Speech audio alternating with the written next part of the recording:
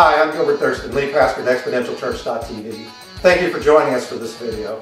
You know, it's at the very first Christmas that Jesus, the Son of God, was first introduced into the world. As you read throughout Scripture, different people had different reactions the very first time that they encountered him.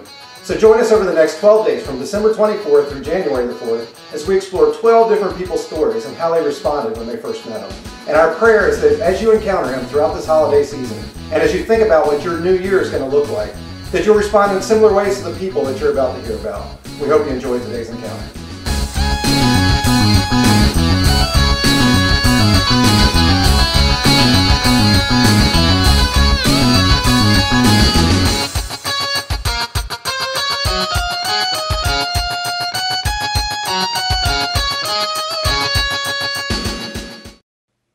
Today we wrap up our 12 Days of Christmas series with what is probably the most dramatic encounter that anyone has in the Bible with Jesus.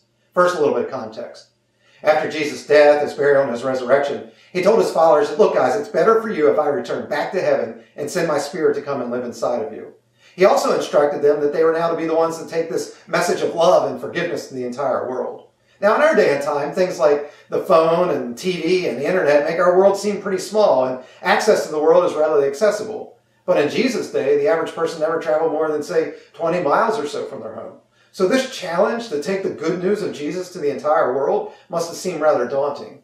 What didn't help Jesus' followers was that some of their fellow Jews were dead set against Christianity. Oftentimes they would beat up and stone and imprison, even kill people who dared to speak the name of Jesus. However, even with this, the disciples did a pretty good job of getting the message out to the surrounding regions. But remember, the message wasn't just to go to the surrounding regions. It was to go worldwide. And so God decided it was time to recruit someone new. Someone with zeal, someone with passion, someone like Saul from Tarsus. Just one problem though. Saul was the biggest opponent to Christianity that was out there. He had arrested and killed more of Jesus' followers than anyone else. Yet God says, there's my man. In Acts chapter 9, you can read of his life-altering encounter with Jesus, where not only does Jesus forgive him of all of his sins, forgive him of all of his past, forgive him of all of his mistakes, but he also gives him the task of getting this message of forgiveness out to the rest of the world. Guess what? Saul did it. Now, you may know him by the new name that he took. That's right, Paul. The Apostle Paul, the great missionary, the writer of 13 books of the New Testament. That Paul. Yes, he was once a murderer.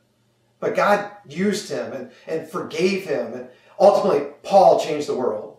So today, no matter what you've done, no matter how bad your past has been, not only will God forgive you of all of your sins, but if you'll ask him, he'll also give you a brand new purpose in life, a purpose that might just change the world. You know, I really hope you've enjoyed these videos the past 12 days, and that perhaps you'll consider joining us tomorrow morning at 10 a.m. in the Regal Cinemas in Harrisburg as we begin a brand new series called Don't Waste Your Life. Take a look at this video for a little preview of what's to come.